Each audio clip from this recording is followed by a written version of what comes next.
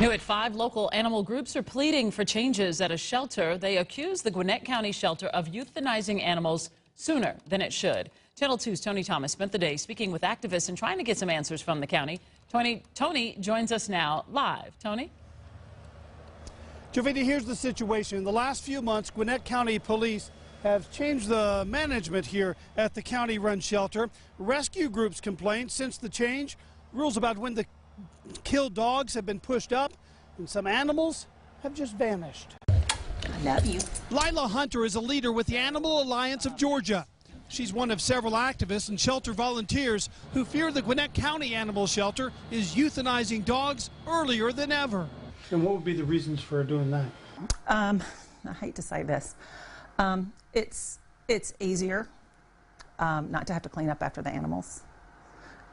They might be running into a space issue. Hunter and others recently took their pleas to the county commission. What is happening is wrong. It's wrong for people and the animals. The activists point to this email sent from the shelter's director to workers late last month, stating animals should be held past 3 business days before being euthanized. Volunteers say that rule used to be 6 calendar days. A county spokesperson told me by email leaders are, quote, looking into the concerns. I have watched animals come into pens. I have taken pictures, and the next day those animals be gone.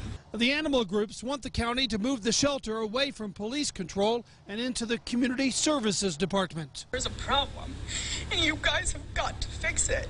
You've got to help. And again, within the last 90 minutes, county leaders here in Gwinnett have confirmed they are looking into the matter. They haven't commented further. Live in Gwinnett County, Tony Thomas, Channel 2 Action News.